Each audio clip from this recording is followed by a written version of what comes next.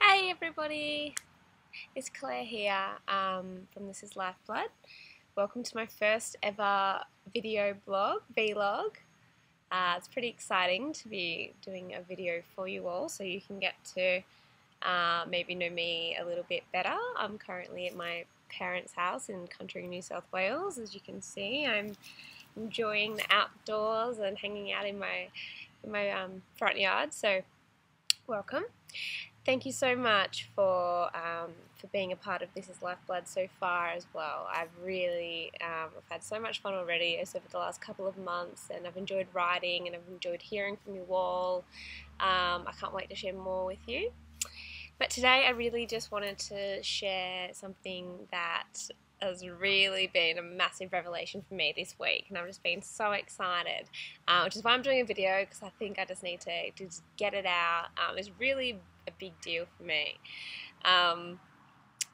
Basically, as you all probably have realised, I eat well, I look after my body, I watch what goes into my body, and I listen to my body. I know what's good for me and I know what isn't. I'm currently training to be a health coach with the Institute of Integrative Nutrition, so that I will be able to help other people do the same thing, find the ultimate health and wellness, be able to really look after themselves, look after their body, exercise and create a spiritual practice, and just have a really healthy and happy life.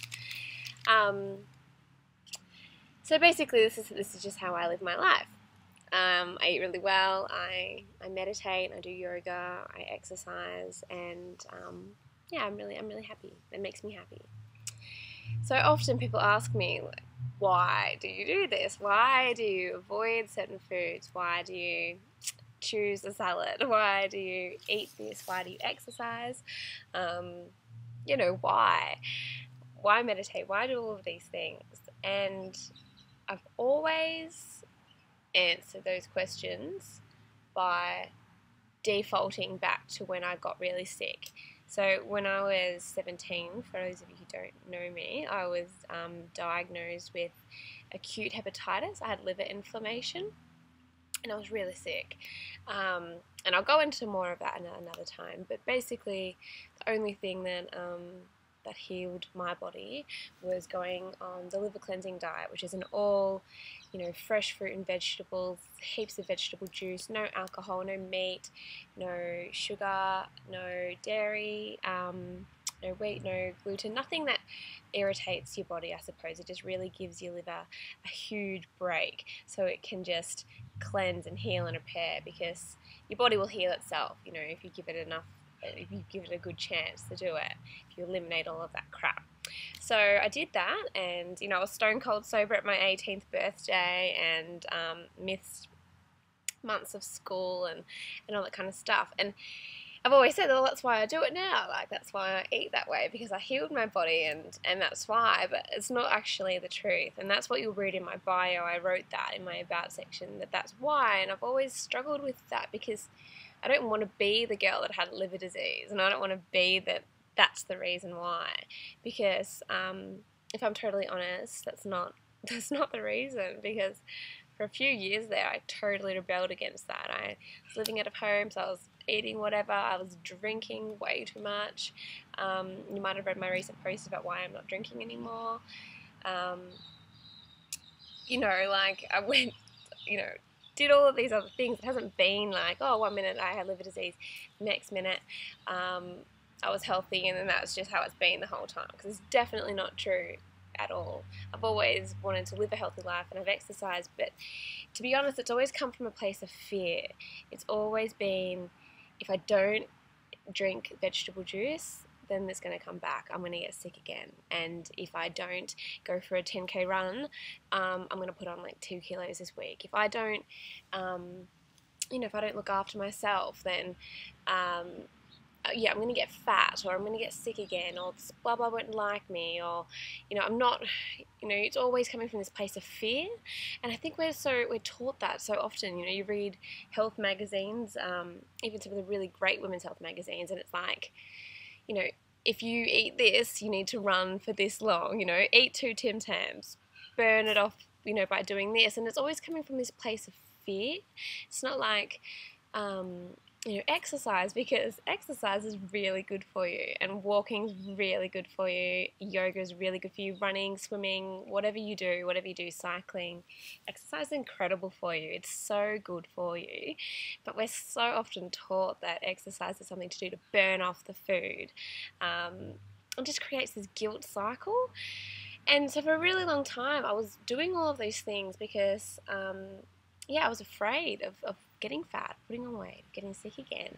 So I'd detox throughout the whole week because, I'd had like 8 beers on the weekend, and I'd eaten KFC, and then I'd blah, blah, blah, and I'd go on these binge cycles where it was like, oh, okay, well, I'll just get really drunk Saturday night, I'll just eat shit all day Sunday, and then I'll just go on a detox Monday to Wednesday or whatever it was, and then just flush that out. And it was just horrible. It's just this negative, really negative, destructive cycle.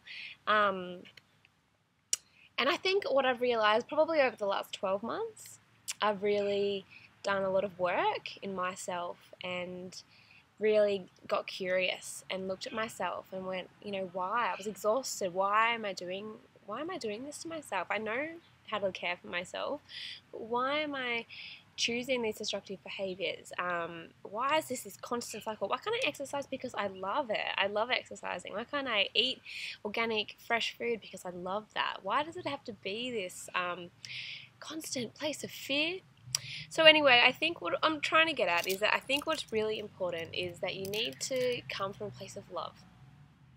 And really, when people ask me now, if you ask me now why I do what I do, why I eat so well 90% of the time, why I go to yoga 3 or 4 times a week, why I walk, why I have stopped drinking so much, I haven't cut alcohol out altogether, but why I'm not binge drinking anymore, why I prioritize time by myself, meditation, why I do all of these things, it wouldn't be because, I was sick 9 years ago anymore. It wouldn't be because I'm afraid of getting sick again.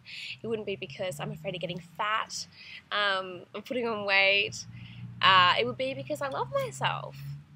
And I've really come to that place where I can say I choose to do these things out of love, out of really love for myself, because it's good. It's amazing for me. I'm happier, I'm healthier when I do these things, and I think that is so important. If you're trying to lose weight, or you're trying to just be a bit healthier, or whatever it is, you're trying to become more spiritual, more creative, you need to do it from a place of love.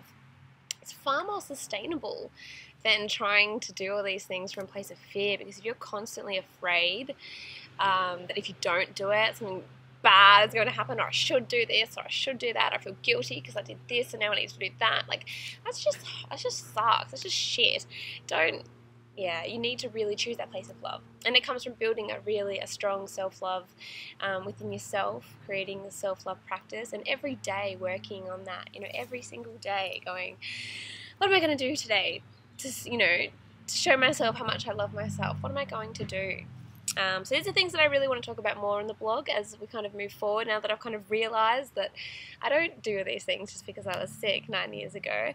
I do it because I've done a lot of work, and I've gone through some massive inner struggles. I've hated my body. I've done some awful things. I've been on some crazy crash diets, and I've done some nasty stuff. I've eaten some terrible things. I've really come from a lot of body hate and angst, and to come now to be really coming to a place of, I love myself, and I really love my body. It takes a lot of work, but things that I really want to talk about on the blog more often. I want to leave you with one more thing. This morning, I was a bit nervous about filming this video, and so I pulled an angel card, which is what I do most days, and they're always completely accurate, totally spot on.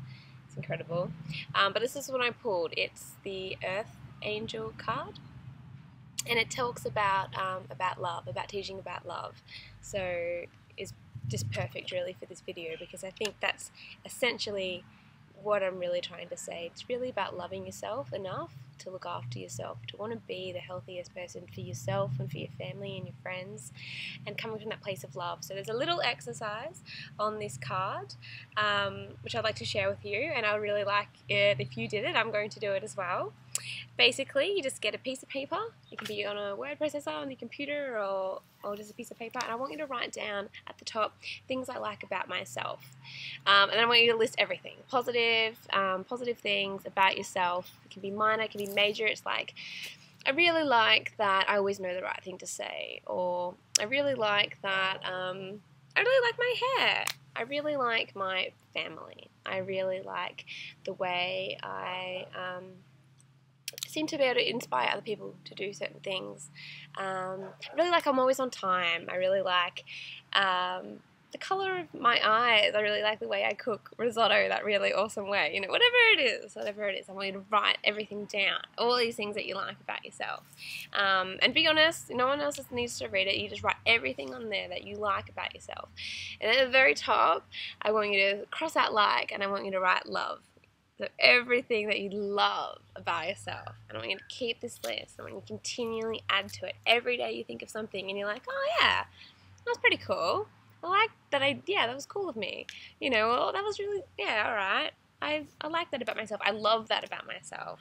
And we're going to write it down and really start building up that list. And we're going to come back to that at another time as well. But I'm way over what I wanted this video to be, so I apologise. Thank you if you watched the whole thing. I really appreciate it. I've just started up my newsletter, and I've got lots of really crazy ideas for ebooks and different things and worksheets coming up soon related to this whole concept of just looking at healthy way of life as just a something you do for yourself to love yourself, and food not just being about wanting to lose weight or whatever it is, but really connected to you and to your spirituality, and just creating an amazing life for yourself. So more on that soon. But yeah, if you want to, I think just on the sidebar on the blog, there should just be a section for you to enter your email address and name to sign up to my newsletter, and then you'll be notified straight away, because it's all going to be free to start with, amazing free ebooks and content, and I just want to get it all out there because I have so many things I just want to get out to share with you. So it's all going to be, completely free. Sign up, and yeah, thank you so much for watching the video, and I will see you soon on the blog. Let me know in the comments below how you go with the exercise or what you think of the video. Just tell me some things you love about yourself, whatever, and I'll speak to you soon. Thanks, bye.